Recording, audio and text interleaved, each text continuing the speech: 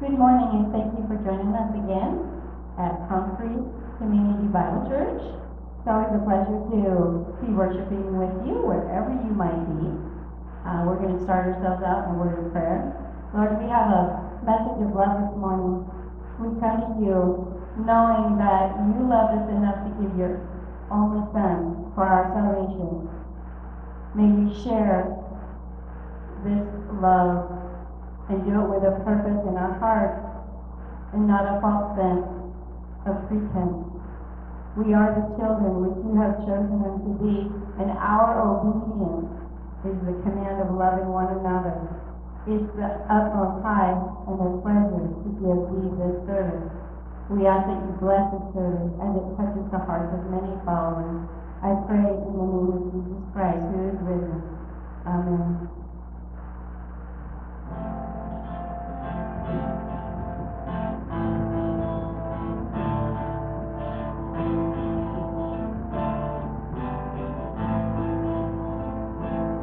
We are one in the Spirit, we are one in the Lord. We are one in the Spirit, we are one in the Lord.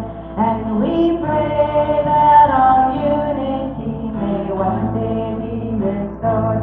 And they'll know we are Christians by our love, by our love. Yes, they'll know we are Christians by our love.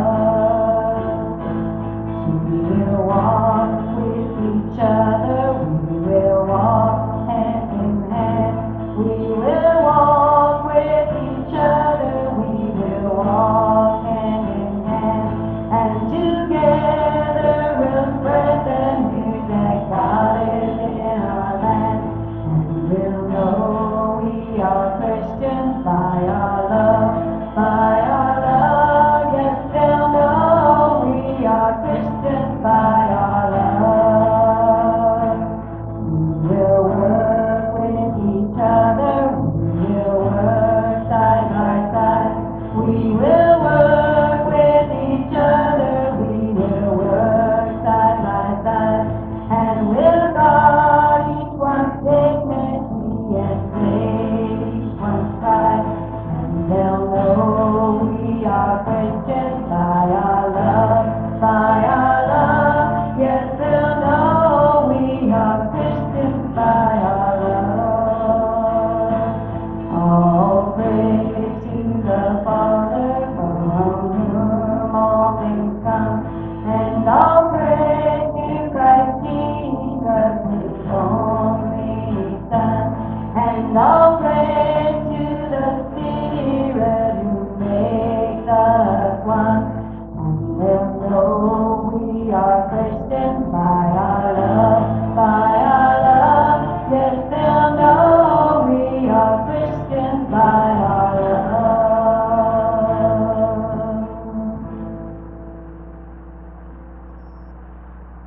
John 13, verses 34 through 35. A new commandment I give unto you, that ye love one another, as I have loved you, that ye also love one another. By this shall all men know that ye are my disciples, if ye have love one to another. Let us continue praising.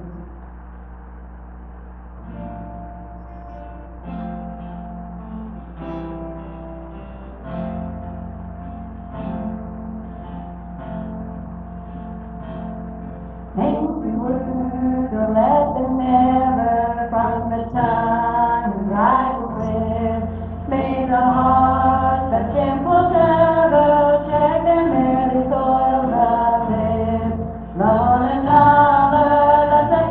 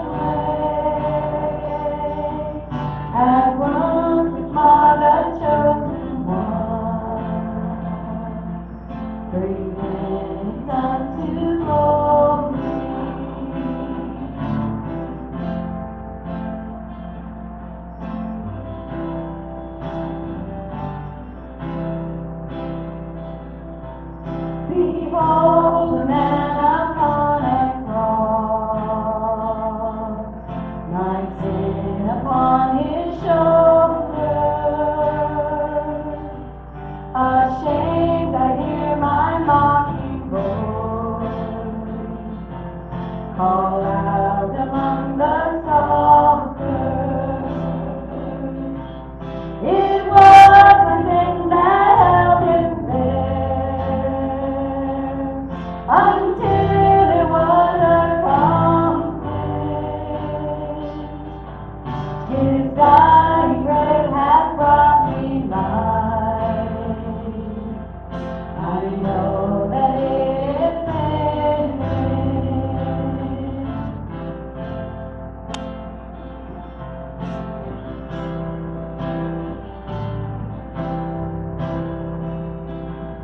I will not boast in anything. No gifts, no power, no wisdom. But I will boast in Jesus Christ, His death and resurrection. Why should I gain from His reward? I cannot give an answer,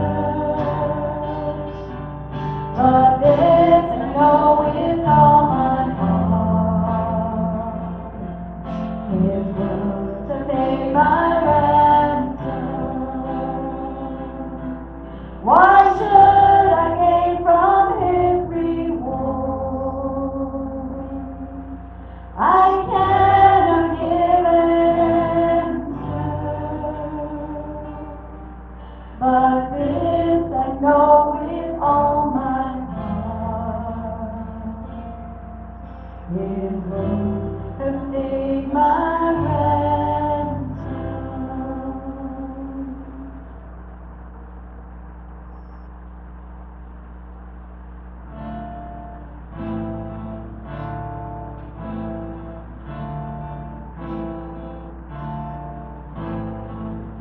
Love, love, love.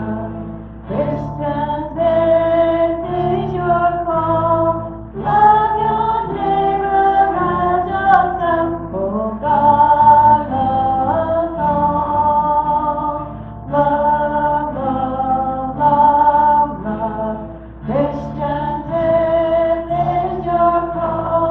Love your neighbor as yourself. Oh God, love all. Love, love, love, love. Christians, this is your call. Love your neighbor as yourself. Oh God, love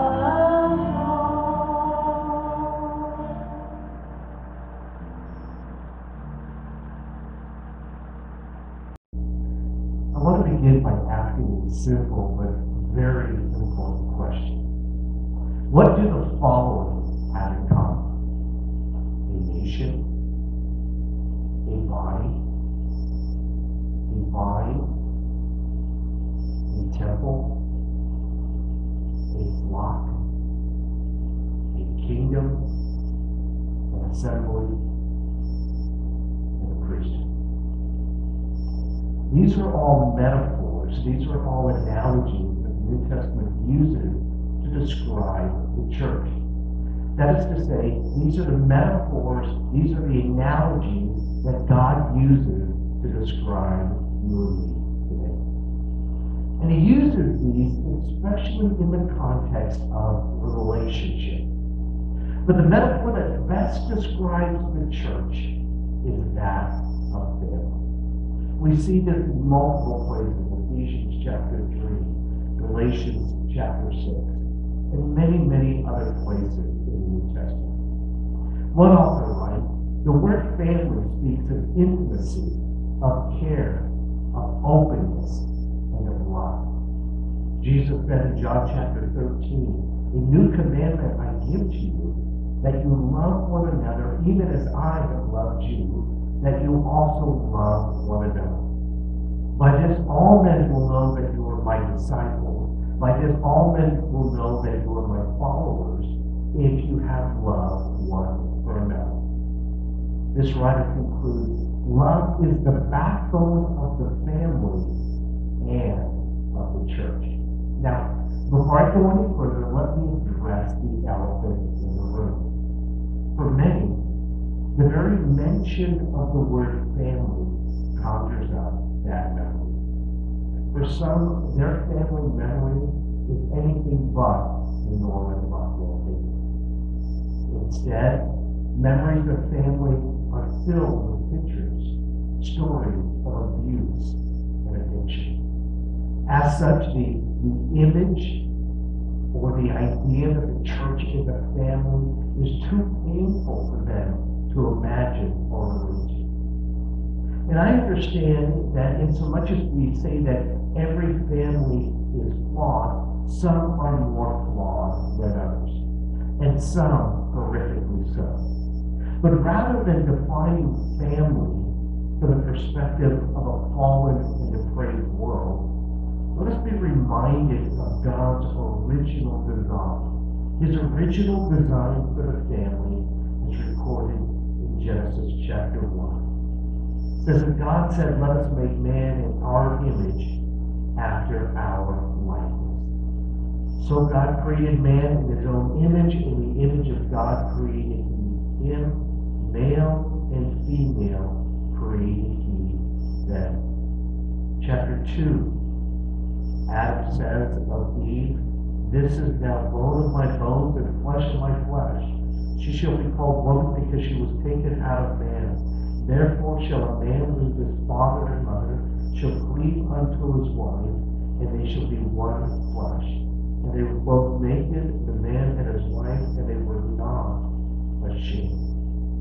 And we see that they are walking with God, complete intimacy with one another and with God. This was God's original design. This was God's original desire. But, as recorded in Genesis chapter 3, sin entered into the relationships of that first family. We see that sin in Adam and Eve. We see it in chapter 4 of the book of Genesis, verse 8. "And Cain talked with Abel, his brother, and it came to pass that when they were in the field, that Cain rose up against Abel, his brother, and murdered him." So sin enters into the picture. Sin enters into those family relationships. And the consequences of that sin have been passed down family to family, generation to generation. And so here we are today. God describes you and I, the church, as a family, but it is a family that has been permeated with sin. We read this in the book of Romans chapter 3. Note what Paul says about each and every one of us. Romans chapter 3, verse 10. "There is none righteous, no, not one." Verse 12. He says, "They're all gone out of the way, they're become unprofitable. There is none that does good, no, not one." Same chapter, verse 43. "For all have sinned and come short of the glory of God." And so sin has entered our relationships to the point that Jesus says in the Gospel of Matthew chapter 18, "Moreover, if thy brother should trespass or sin against thee." And so we recognize that God's original design was for sinlessness. But sin has entered into the world, and sin has entered into our relationships. And so how are we to respond to one another? Well, the Apostle Paul anticipates that very thing. If you will, open up your Bibles to 1 Timothy, the 5th chapter. Paul anticipates that sin will enter into our relationships, and he gives us guidance how to address that sin. Now be reminded, whenever we approach the Scriptures, we want to approach it in context. That is, we want to consider everything that precedes our target text, as well as everything that follows our target text. And with chapter 5, verses 1 and 2, our target text, we need to back up to understand the context. First of all, we back up to chapter 4, verse 7, where he says, "Exercise or train yourself into godliness." So the context is godliness in our relationships. Dropping down to verse 12, "Be an example Be an example to the believers. Be an example of the believers in your speech, in your conduct, in your love, in your faithfulness, and in your moral choices. This is what Paul is addressing to Timothy and Timothy to the church. But sin has affected those relationships. And this is exactly what Paul is going to address. How do we respond when sin impacts our relationships within the family of God? Well, he begins chapter 5, verse 1. Rebuke not an elder, but entreat him as a father, and the younger men as brethren, and the elder women as mothers, the younger as sisters, with all purity. Just 2 verses. And typically I like to share an outline. I'm not sure how much help this outline is going to be, but if I were to outline these 2 verses, Paul addresses what not to do, he addresses what to do, and finally, who to do it to and how to do it. There's the outline, 2 verses. First of all, what not to do. He says in verse 1, rebuke not. Literally, to reprove, to convict, or to reprimand. Now, although this is a single word in the original Greek language, I want to set aside the prohibition, rebuke not. I want to set aside that prohibition for a moment. This particular word, to rebuke, refers to a harsh, to a violent rebuke or reprimand. In a physical sense, it means to strike with a blow. Related word is used back in chapter 3, verse 3, when Paul is describing the elders. He says, not given to wine, no strikers. In other words, they're not prone to physical violence. But Paul is not addressing physical violence here in chapter 5. He's addressing verbal violence. And he's prohibiting it. He's using such stark language to get our attention on what we're not supposed to do. He wants to provide a significant, a startling contrast. And so he says, do not verbally assault, do not verbally and violently rebuke or reprimand. To be firm is acceptable. To be abrasive is not acceptable. And so he begins by establishing the parameters, rebuke not. Before we address the relationship, let's know this is what he tells us not to do. But what does he tell us to do? He says in verse 1, entreat. So before we consider the 4 groups mentioned in these 2 verses, he tells us what not to do, not to rebuke in the sense of verbally assault, but he tells us to entreat, literally to exhort, to comfort, to beseech, to appeal. It communicates the idea of coming alongside someone. I think he best describes that in the book of Galatians. Galatians chapter 6. Listen to how Paul describes us entreating one another, appealing to one another, coming alongside of one another.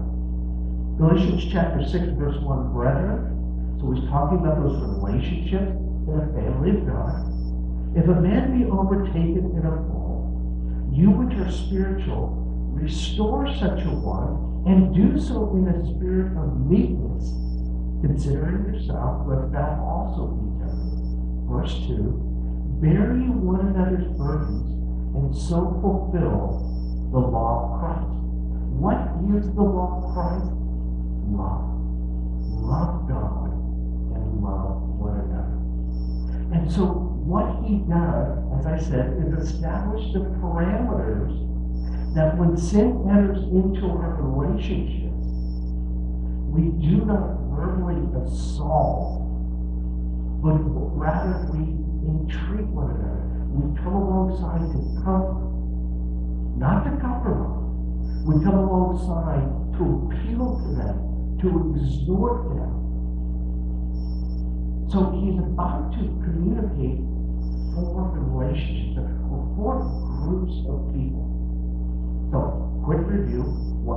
to do, rebuke not, what to do, to entreat, to come alongside. And who do we do this to, and how do we do it? Well, he mentions 4 groups. He says, first of all, rebuke not an elder, but entreat him as a father. This word elder, though the same word used later on in this chapter, verse 19, chapter 5, against an elder receive not an accusation. It's not speaking of the office of an elder, but rather he's referencing older men. One commentator writes this way. As a young man, Timothy was to confront sinning older men, but to do so with the same respect and the same reverence that he would his own father. In Leviticus chapter 19, it says, thou shalt honor the fates of the old men. Speaking of respect and reverence, Solomon in the book of Proverbs picks up on this idea of how we respect and show reverence to the older men. Listen as I read Proverbs chapter 4, these first 4 verses. He says, hear ye children, listen children to the instruction of a father. Attend or pay attention to, so that you know understanding. For I give you good doctrine, forsake ye not my law, for I was my father's son, tender and only beloved in the sight of my mother. He, that being his father, taught me also and said unto me, let thine heart retain my words, keep my commandments, and love. Speaks of a relationship that is best described as one of respect. And so he said back in our text, rebuke not an elder, but entreat him as a father. So that's the first group, the relationship with older men.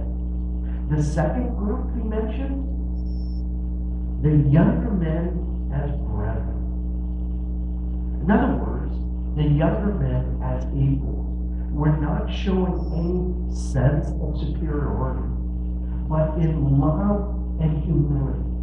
And if you're looking for a biblical example of this, Genesis chapters 37 through 50. We have the classic story of Joseph.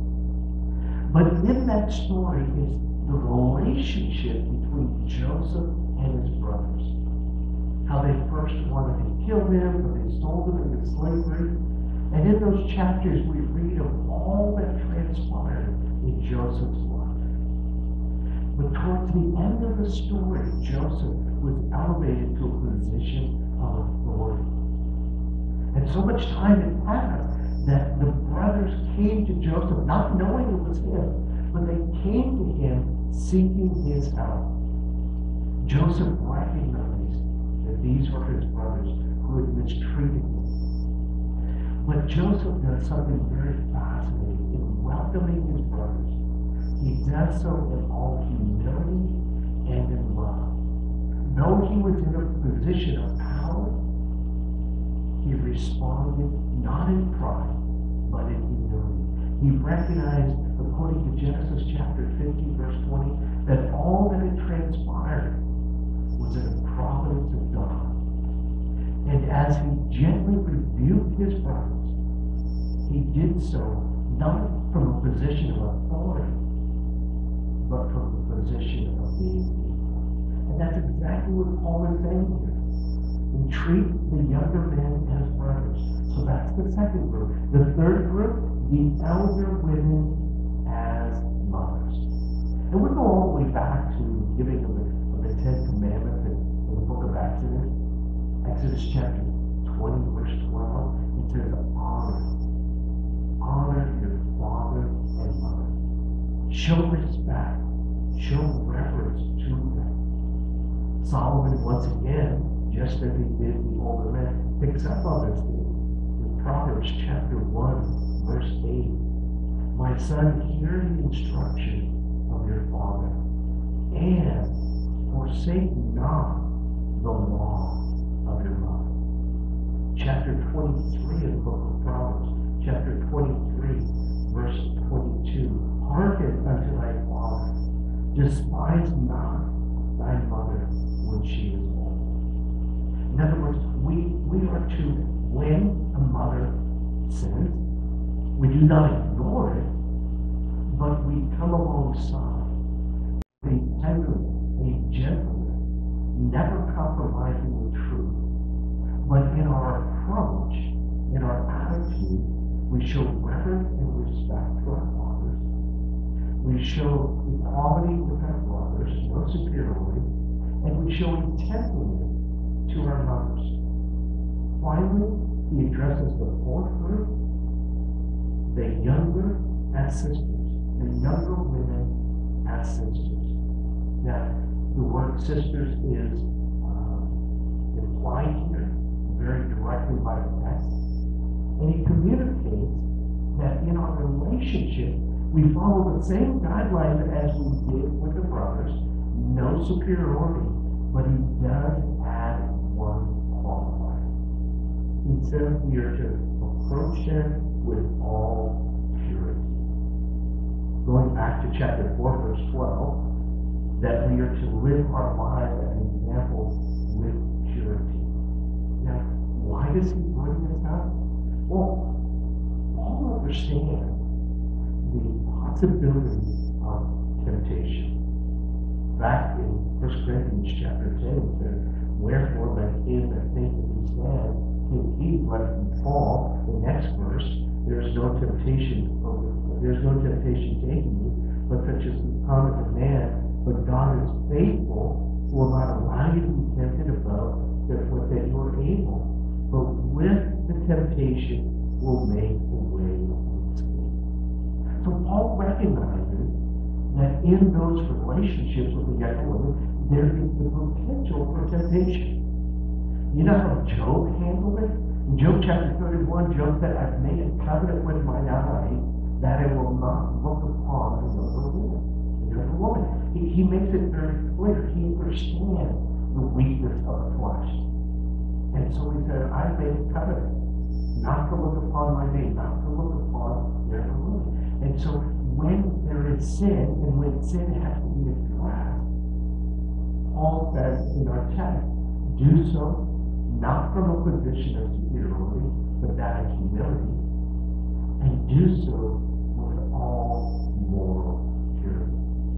Now, as I think about just these two verses, it's about what we do when sin enters into our relationship with the body of Christ. Now, to apply this, I want to take you to another passage, Ephesians chapter 4. Because Paul writes to the church at Ephesus, where Timothy is pastor. And he writes this before he writes 1 Timothy. Ephesians chapter 4, listen to the very beginning in verse 11. He says, and he gave some apostles and prophets, some evangelists, some pastors and teachers. He gave those to serve. Why? For the edifying of the saints, for the work of the ministry, for the edifying or building up of the body of Christ, until we all come into the unity of the faith. Now in verse 14, that we henceforth be no more children. But then he says in verse 15, but speaking the truth in love, that we may grow up into all things which is the head, even Christ. And so he says, to command, we are to speak the truth and we are to do so in love. Let me address both of those briefly. Speaking the truth. Truth is not relative. Truth is the living word, Jesus, and truth is the written word, the Bible. Therefore, what Paul is saying, he is encouraging us, and I think he's commanding us to communicate truth in our relationships with one another.